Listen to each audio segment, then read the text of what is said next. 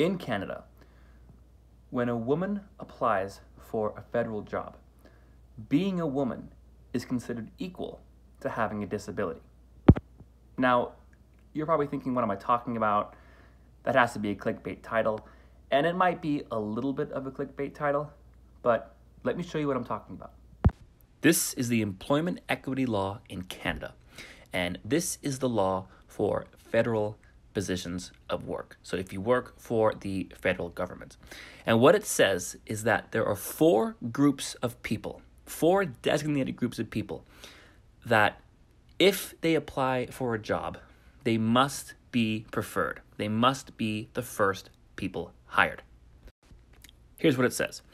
Employment equity, as defined in federal Canadian law by the Employment Equity Act, requires federal jurisdiction employers to engage in proactive employment practices to increase the representation of four designated groups: women, people with disabilities, Aboriginal peoples, and visible minorities. Now, note how it says increase representation, which means hiring more. And notice that women are in the same category as people with disabilities. It continues, the Act states that employment equity means more than treating persons the same way, but also requires special measures and the accommodation of differences. So it spells out, this is not about treating people equally. This is about giving those four groups special advantages. Now, I can understand when it says to accommodate differences for someone who's disabled. That makes sense. But this is basically saying, if a woman and a man apply for the same federal job, the woman must be given the job over a man.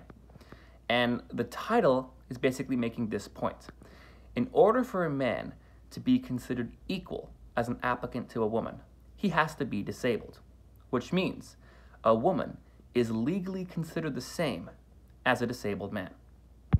So again, the four groups: women, people with disabilities, Aboriginal people, and visible minorities. So women are in the same category as people with disabilities. So this is about helping people who are disadvantaged in the workforce. So the implication here is that women would be disadvantaged in the workforce. Maybe they have higher unemployment, maybe they're underrepresented, but what do the stats actually say? Well, as it turns out, men are actually the ones who are behind in the workforce. This is the unemployment rate in Canada as of July 2020. I've highlighted the top line, which is the overall unemployment rate. For men, it's 11.3%. For women, it's 10.4%, which is pretty close, but it shows that men are actually more likely to be unemployed. And if you go down, you'll see this is true for every single age group. But even to that point, I find the numbers for men's and women's unemployment being roughly equal to be somewhat questionable, because I did a video a few months ago about how the unemployment rate in Alberta for young men is almost 20%, which is double the unemployment rate for young women in Alberta. And it was a crisis of why young male unemployment is so much higher. I put a link to that video along with every article and screenshot you see in this video down in the description below. Now, someone might ask, but what about in the federal employment? Are women underrepresented there? Turns out no. As shown in Figure 2, in 2018, women made up 55.3% of the federal public service, a 3.3% increase from 2000.